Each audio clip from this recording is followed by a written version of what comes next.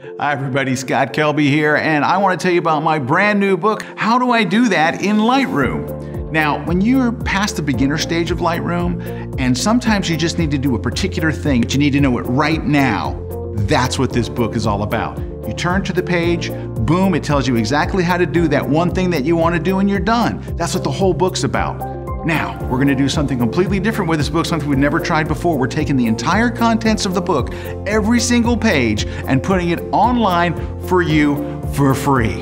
You just go to the website and there's all the content. Now, why would we, if we're selling a book, give it away for free online? Because here's what I'm hoping. You're going to use it a couple of times. You're going to go in there and you're going to find something you need and you're going to go, you know what? I'm in here all the time. Wouldn't this be handy to have as a real book right beside me? That's what I'm hoping. Well, that's the plan anyway. So go check out my brand new book. It's called How Do I Do That in Lightroom?